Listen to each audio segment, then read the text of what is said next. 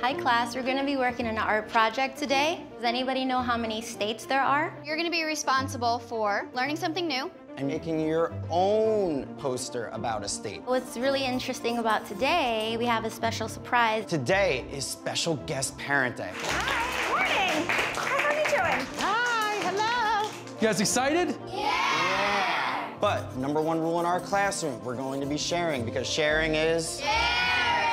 All right, Miss Monique, I'm gonna leave you in charge. I'm gonna run to get a little more research for you. Are you okay handing these out to the kids? We'll be right back though, right? Behave. All right, guys, let's get started. I don't want Arkansas. I want New York. Come on, come get your supplies. Whoa, everybody's gonna go once? We're out of colored pencils again.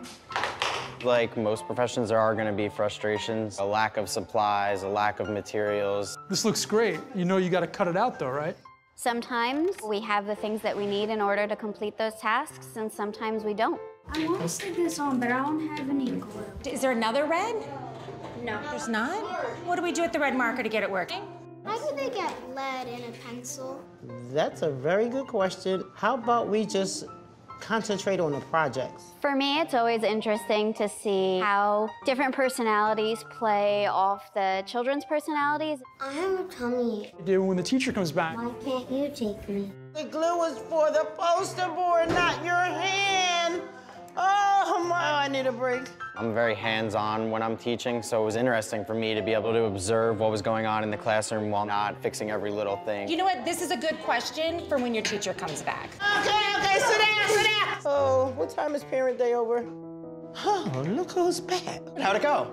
Good, but I'm glad you're back. You did a really good job, actually. I was watching you the entire time. She did a pretty good job. Pretty good. Because she didn't faint. Mom, they're just messing with you. Even though the kids were getting a little out of hand, she was really cool. She makes it fun while learning.